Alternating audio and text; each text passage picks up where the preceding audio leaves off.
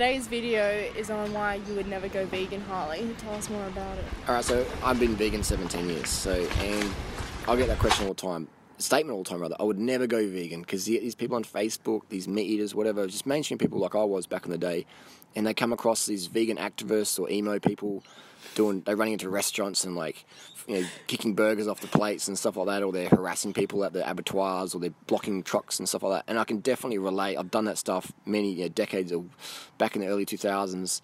We did that stuff, but I stopped doing that because I had these people saying I'd never go vegan because I don't want to be one of those emo, aggressive, angry people like you. And back then I was like, yeah, you just don't care, you don't have the passion, blah, blah, blah, you don't care about animals.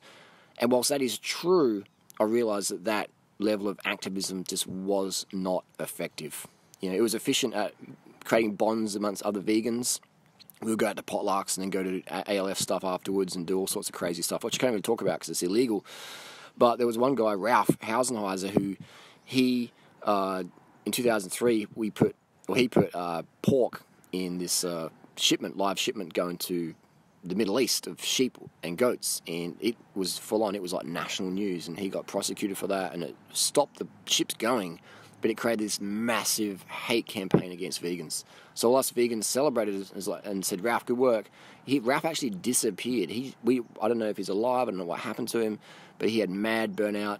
He went to court. It destroyed a lot of the stuff going on in South Australia here. But hats off to Ralph having that passion, but it just was not the right strategy. And then flip side of the coin, you have the girls or people like myself on YouTube inspiring people with weight loss. That is the most powerful thing out there. So when people say I would never go vegan, it's because they see these angry, sad-looking vegans maybe scabbing Patreon money off other vegans, and they're not inspired by that. Maybe vegans are inspired by it, but mainstream people aren't inspired by it. When a mainstream guy sees a vegan bodybuilder from veganbodybuilding.com, he's inspired. When a mainstream girl sees a hot vegan chick in a bikini or riding a bike or running or whatever, they're inspired. They're instantly paying attention. Now, walk with any hot vegan guy or girl and watch mainstream people, how they look at them. If I'm walking with the women in my life, and I love seeing other women look at them up and down. So I become invisible compared to the woman I'm with at the moment, and you have these mainstream women just checking them up and down, and I'll say vegan, or she's a vegan, or she just eats plants, just to plant that seed in that person's mind at that point where they're just like looking at the girl going, wow, she's got a great body, sit in my face, baby, or whatever, and you're just planting that seed. And likewise, if I'm with one of my vegan bodybuilder guys or whatever, and see other guys checking out the gains or the leanness, or even me as a cyclist, other cyclists who want to be lean, or runners who want to be lean, they see how lean I am with how little training I do, and for my age as well, and they're like, something's working, I want to be like Harley, and so many people, thousands of people over the years has said they're going vegan because of me, and I always ask the question, what was the reason? Like, I just want to be lean, I want to feel healthier. It was never because of ethics. It was never because, I saw you put up a post about this, or I watched Earthlings. It was like, maybe for a little bit someone might be, but eventually if they're not meeting their aesthetic goals, they will quit, just like we had.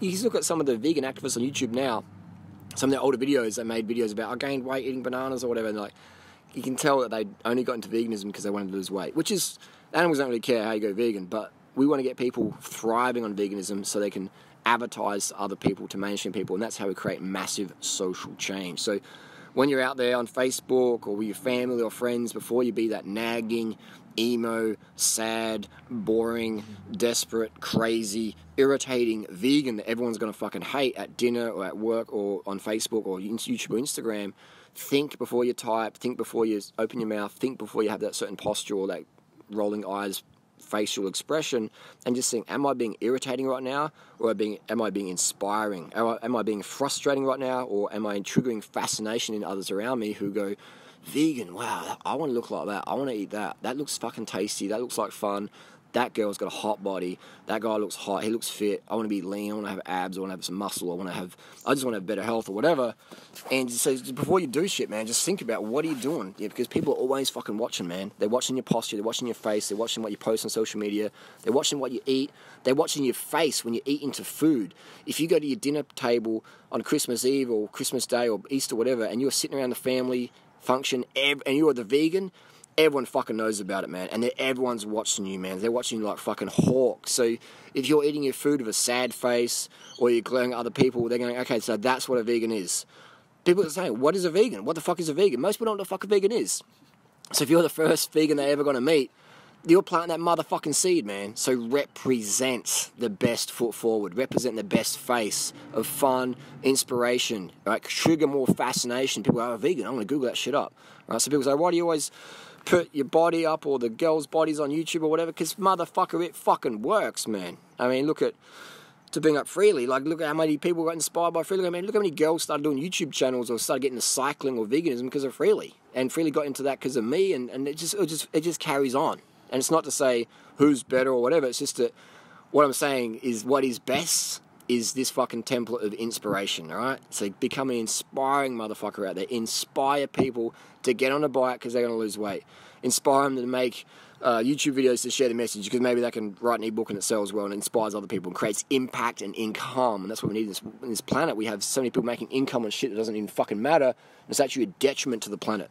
So just think about that. How are you appealing to the mainstream audience at your work, your boyfriend, your girlfriend, or whatever? You know, right? So you just got to really just remember. Everyone's fucking watching you. And people say, I don't care. I just want to be left alone. That's great, man, but fuck, man, there's like billions and billions of animals killed every day, man. And so they don't really give a fuck if you don't want to be on social media or whatever. They just want you to fucking... Well, actually, they do give a fuck. They want you to do something, all right? They don't give a fuck if you're feeling sad or down or lonely or isolated or whatever. They just want you to be a fucking representative for them. They want you to be an ambassador, a diplomat for the vegan lifestyle. They want you to represent and inspire motherfuckers to go vegan. Or even not even just to go full vegan, which is the best. But if people want to eat more vegan food, that's still a fucking win, all right? That's still a fucking win. If we're getting Ben & Jerry's doing vegan products now, people are like, I won't support Ben & Jerry's till they stop doing dairy. Great, but then you fucking miss the opportunity of creating corporate change, which is, the world is run by money. The golden rule is those with the money make the fucking rules. All right, I'll say it again. The golden rule is those with the gold make the fucking rules. Every dollar we spend is a vote for what we believe in. Money changes the system. It ain't ethics and morals, motherfuckers. It's fucking money. The more money you got, the more power you got, the more change you're going to have. So make more money, spend it on vegan products. I mean, best thing you can do is inspire other motherfuckers to spend that money. I mean, think of the millions of dollars that people have spent on vegan foods after watching my over 5,000 videos after the last 10 years. And it might sound arrogant and I'm chest beating or whatever. I'm just trying to give people the reality here. You know, I get stopped in the street all the time. I was at Domino's Pizza last night getting some vegan garlic bread. Someone pulls up on a bike and then someone pulls up in a car like, hey Harley, what's up? You know, just we're sitting out on the park bench eating some Domino's vegan garlic bread in Australia. And even Domino's Australia now do vegan pizzas because of my videos from a few years ago. I would email them. They're like, oh, I'm not too sure. And then I'd email them again like, oh yeah, I should do the vegan stuff. And then they had a vegan menu and then they got the vegan cheese on because other people were ordering and bringing them up. And then eventually Domino's Australia, you know, just from me, Freely and durianrider doing some videos about Domino's pizzas, made it go viral on social media. And then you got Bonnie and all the other YouTube crew out there, and it creates demand. And when you create demand, then you create supply. So that's what you want to do. So create supply, create demand, inspiration, not irritation. The worst thing you can do is be one of these needy, emo, drainbow people they're anemic as heck. They're no fitness. They look like a white cloth from anemia because they're just like, I can't eat that because it's like, or you know what I mean? So just inspire motherfuckers out there. Put your best foot forward, your best face forward. Do the best you can. You won't be perfect. No one's ever perfect, but focus on being more excellent in every moment. Everyone fucks up, but just do best to improve on that and learn from your mistakes. And just remember, man, you want to be that person that people meet for the first time ever, and it's their first vegan reference. What example am I setting for this person? I'm the first vegan they're ever going to meet or they ever met. Think about that, all right? And just put yourself in their shoes, have that empathy. If you met you, would you be inspired to go vegan? Just think about that. Ask that question. If someone met me, would they be inspired to make changes? And if not, if the answer is no, ask yourself, what can I do to be a better vegan representative? And again, nobody's perfect. No one ever will be perfect. What you can do is do better and focus on excellence.